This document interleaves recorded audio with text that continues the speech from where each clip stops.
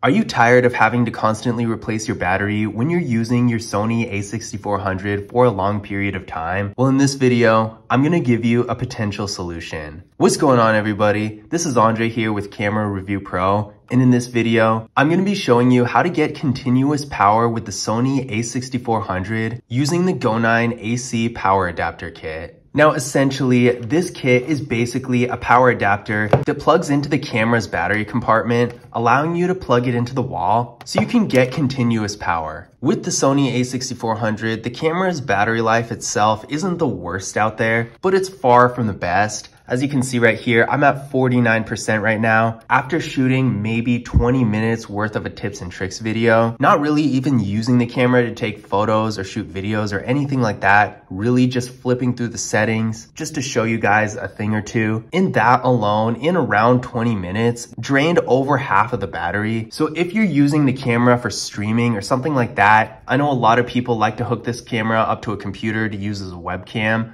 Or maybe if you're shooting videos inside, doing a longer video or photography session, something like that, the battery is really gonna start draining fast when you're doing that kind of thing. And replacing the battery every hour or so can get really annoying. So having a power adapter like this to give the camera continuous power for a long period of time is really gonna help out a lot. Now, this power adapter comes with overcharge protection, overheating protection, surge protection, all that good stuff. So when it's plugged into the camera for a longer period of time, you won't have to worry about your camera overheating or being otherwise damaged by it. It is really cool and super convenient to use. So let's take a look at how it works. So the first thing you're gonna wanna do to get this set up is open your battery compartment, of course.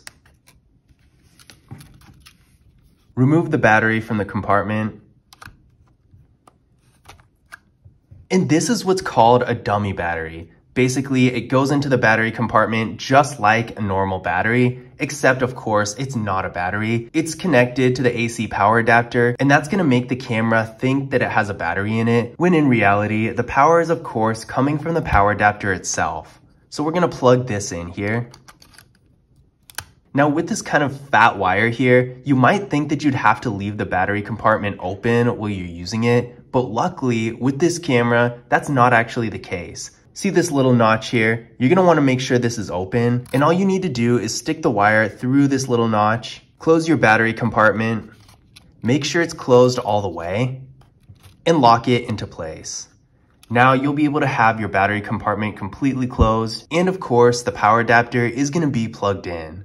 And of course, the next thing you're gonna wanna do is plug the power adapter into a power source. So unfortunately, this specific power adapter is not compatible with USB, so you won't be able to hook it up to a power bank or anything like that. But if you're shooting videos inside and want to be able to plug the camera directly into a wall, then this power adapter is going to be great for that. So as you can see, we have the camera all plugged in right now. The power adapter is in it and it's plugged into the wall. So let's take a quick look at how it actually performs.